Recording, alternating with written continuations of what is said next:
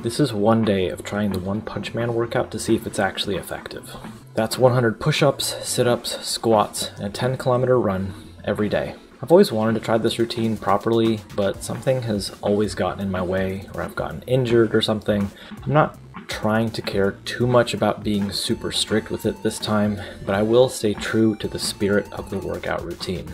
About a month prior to me starting this routine, I injured my back really bad, so I'm not going to be able to follow it super strictly anyway. Instead of the 10-kilometer run, I was able to do a 10-kilometer walk. That's all I'm really allowed to do right now.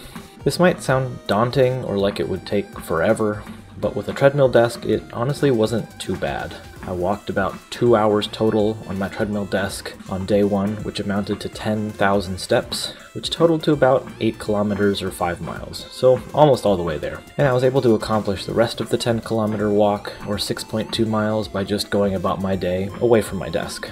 Actually, for the first hour of walking, I was playing video games, so that made it a lot more fun. In fact, Monday through Saturday, I live stream while playing games and walking, and share my progress of this routine as well as other things that I'm working on. So if you're interested in that, be sure to join me live on YouTube, Twitch, or TikTok. I've just been playing some old retro games that I never completed as a kid.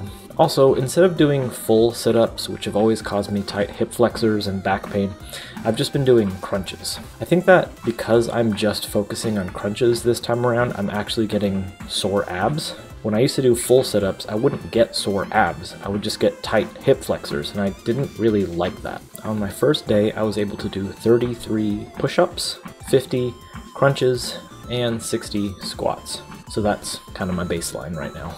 Suggested by Hybrid Calisthenics, when he talked about this routine a couple of years ago, he suggests body weight rows to balance the push-ups, and that makes sense from a fitness standpoint. You want to have your muscles balanced, not just for aesthetics, but also because having tight chest muscles from push-ups can cause your back rounding and your upper back, so body weight rows are a great way to kind of counteract that. I also added glute bridges, which are a great way to balance the muscles worked in squats and crunches. Glute bridges work your glutes, obviously, as well as your low back. So even though I'm not doing proper sit-ups and running like in the regular routine, I hope that the extra exercises that I'm doing makes up for that. If you are interested in doing this routine but can't quite do the exercises, I will link a video by Hybrid Calisthenics where he shows an easier variation of the exercises so you can follow along too. In addition to the exercises, Saitama also eats a banana in the morning. This is actually crucial to my routine. Since I do these exercises the first thing in the morning, I need to have some fuel in me and electrolytes, otherwise I tend to get a little bit lightheaded as I'm doing them. I'll also usually drink a protein shake before I start exercising as well. In general, I do recommend this routine, especially the way that I'm doing it as I described at the beginning of this video. Honestly, it's just so simple. Just completing 100 of a few different exercises throughout the day. Alright, that's pretty much it, and I'll update you again in a week to share how I'm doing. Thanks for watching.